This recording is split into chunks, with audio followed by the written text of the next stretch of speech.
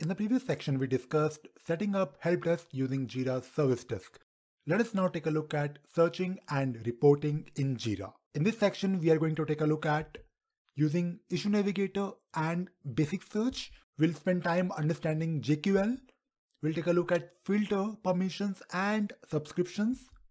And finally, we'll take a look at the dashboards. Using Issue Navigator and basic search. In this video, we are going to take a look at Issue Navigator, basic search, detailed view, and list view.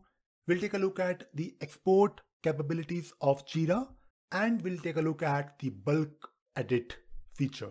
So right now, when you are logged into your Jira instance, on top you have the option to click on the issues. If you click on this particular section here, you will then have the option to click on current search or search for issues. So if you click on either of these options, let us say if you click on search for issues, you will then be taken to the Issue Navigator. And Issue Navigator is basically the place where you will come to find and search for different reports and the issues that you have in your Jira instance.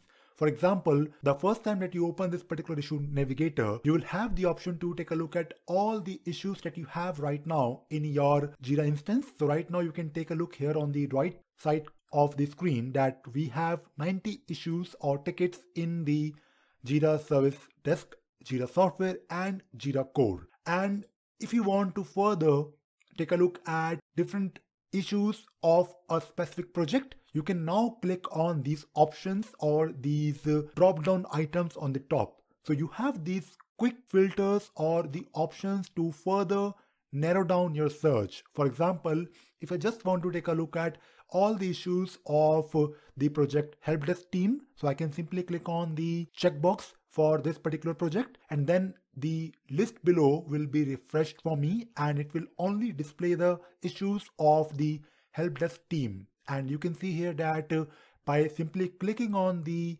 links or the specific issue, the right hand side of the screen will actually display the whole issue.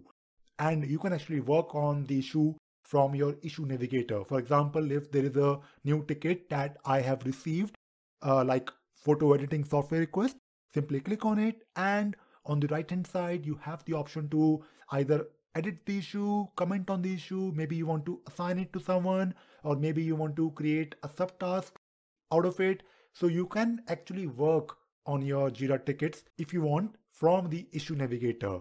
So this is one way to work on the Issue Navigator and find the information by simply using the drop down menus on top. But if you think you just need to have a list or a table of the tickets or issues, you can change the view. From this top right corner, there is a new icon that is displayed. It says change view. So simply click on it and click on the list view. So this particular Issue Navigator will then display the same list of tickets but in a tabular format. So you can see here, if you probably go back to the same list, if you uncheck everything, it will display the list of all the issues that you have, all the 90 issues that you have in your Jira instance. So right now you have the option to take a look at 50 issues in one screen. So you can actually go through each one of them if you want.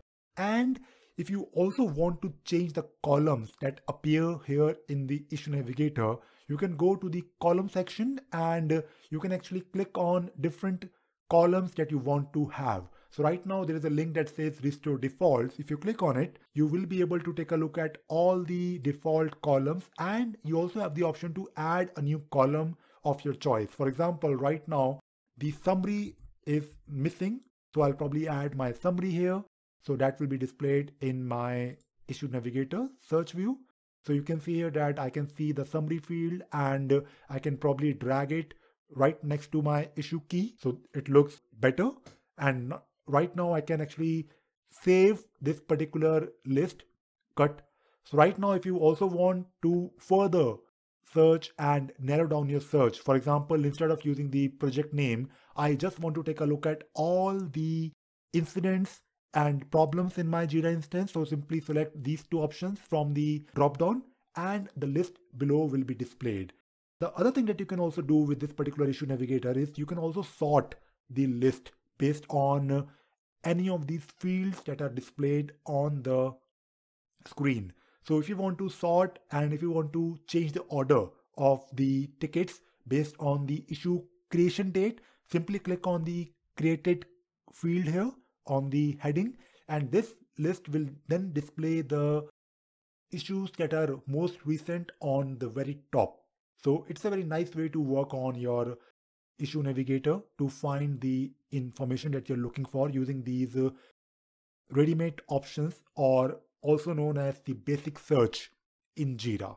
There are a few more things that you can also do. Let us say you're searching for the information. Right now I'm taking a look at all the incidents and problems. If I want to share this particular search with my colleague, so I can simply click on the share button on top, and I have the option to also enter their username. So right now the email configurations are not enabled, but you will get the option to simply type in their username and you will be able to share the search that you're doing with your colleague. And you can also export the list here in variety of format. For example, if you want to export everything in a printable format, if you click on the printable option here on top, you will be able to take a look at this particular list, but without any Jira logo or without any design. And it's a very neat and simple way to take a printout without any background color. If you go back to the previous view and take a look at something called as the full content under the export, you will be able to take a look at the details of each and every issue that you have in your search, and you will be able to take a look at all the fields. So you have one issue and the next one, and you can actually view all the issues that appeared in the search. So in our search, I think there were 12 issues. So we were able to export them in this detailed view where you can actually take a look at all the content of your tickets. Then you have some other options like if you want, you can also export the list in a CSV format. Let me show you how it looks like. If I click on this particular CSV all fields. Now, if you want to open the file in a CSV format in maybe your favorite editor, let us say Notepad, you will be able to take a look at the content of your export in this nice comma separated file.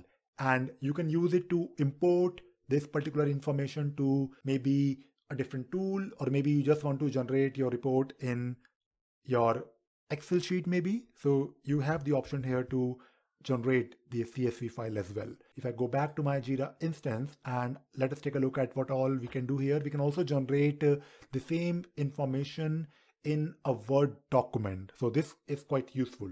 And finally, we have this option to also do a bulk change in Jira. So if you select your bulk change option from the tools option on the top, you have the option now to modify one or more issues by selecting all of them or maybe few of them. And then if you click on the next button, you will be able to choose the operation. For example, if you just want to modify these issues, simply select the operation, which is edit issues, and click on the next button.